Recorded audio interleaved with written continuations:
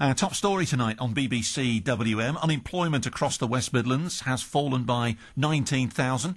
So that means 228,000 people jobless between January and March, according to the Office for National Statistics. That's 8.5% of the people in our region.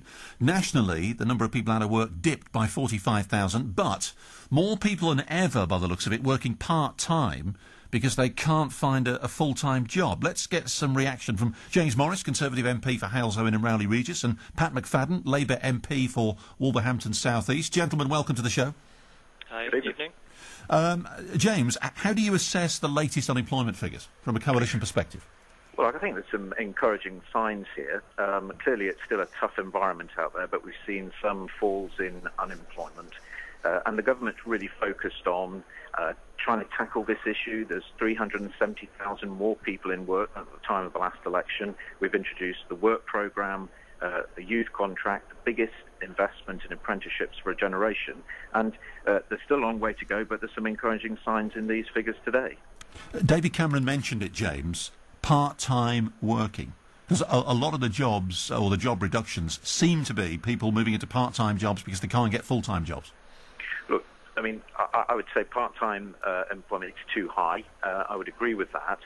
In some ways, it can help certain groups to get back on the jobs ladder, but we need to continue to work hard on generating opportunities in the private sector for people to get long-term sustainable employment.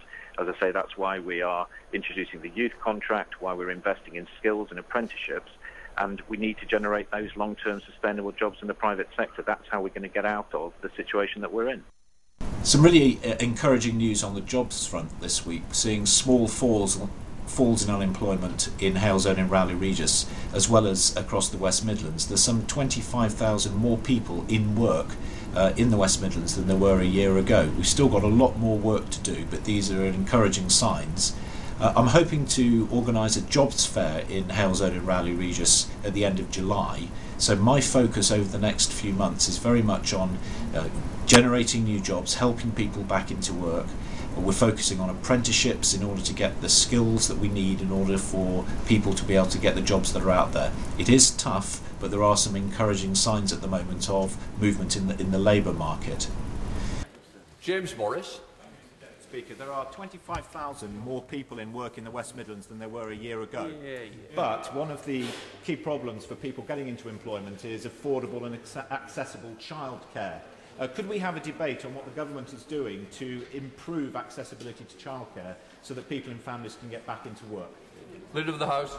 This is an important issue. My honourable friend will know we've increased the entitlement to free education and care for 3- and 4-year-olds to 15 hours a week and extended it to 2-year-olds where they are disadvantaged. He will also know that under universal credit, and I'm delighted to see my right honourable friend the Secretary of State here, there'll be greater support for childcare when we remove the so-called 16-hour rule and enable those working less than 16 hours to access childcare under universal credit.